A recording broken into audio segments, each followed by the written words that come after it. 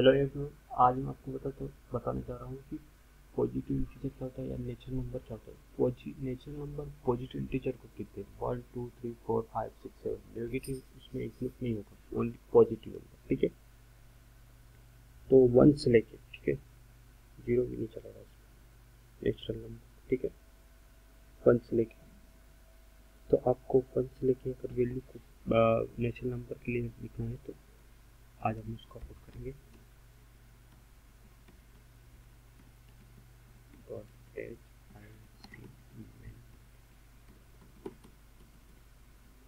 Print F, सबसे पहले print F करा लो। इंटर है नंबर, कितने का नंबर तक अपने को चाहिए बोला सी है।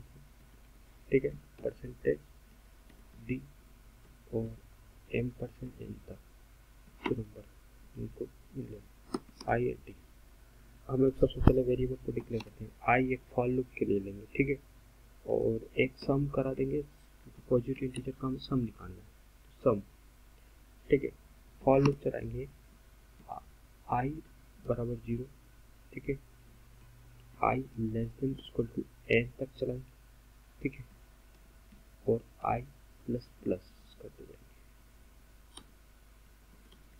ठीक है, सम बराबर सम प्लस आई, आई, ठीक है, और प्रिंट एफ में सम की वैल्यू प्रिंट करें, परसेंटेज डी और सम। ठीक है, तो ये वैल्यू निकल के आ जाएगी और रिटर्न 0 प्रेस कर देंगे,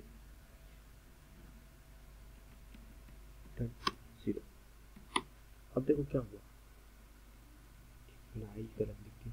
आई इक्वल टू 0 चला, सबसे पहले 0 क्या, एन से छोटा, मतलब मैंने एन का डाला 10, 10 से तो छोटा ही है, छोटा, ये दोनों कंडीशन पहले चेक होगी। फिर सम बराबर सम प्लस आई करेंगे, तो सम की वैल्यू अभी 0 थी, 0 प्लस 0 क्या होगी 0। फिर ऐसे ऐसे सम की वैल्यू हमेशा बढ़ती जाएगी। तो हम एक बार रन करके देख लेते हैं इसको, ठीक है।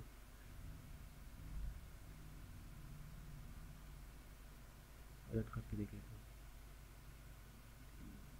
तो एरर तो नहीं है, चेक कर लेते हैं।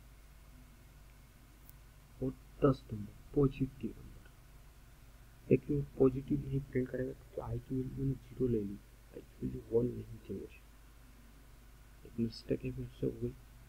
आई की वैल्यू 1 थी तो 0 भी ले रहा, 0 तो पॉजिटिव इंटीजर होता ही नहीं है मैंने, तो फिर तो बहुत बड़ी प्रॉब्लम है।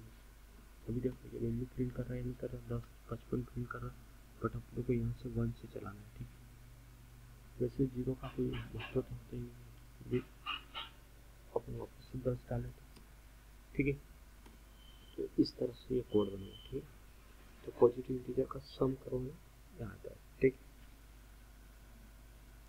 है ना।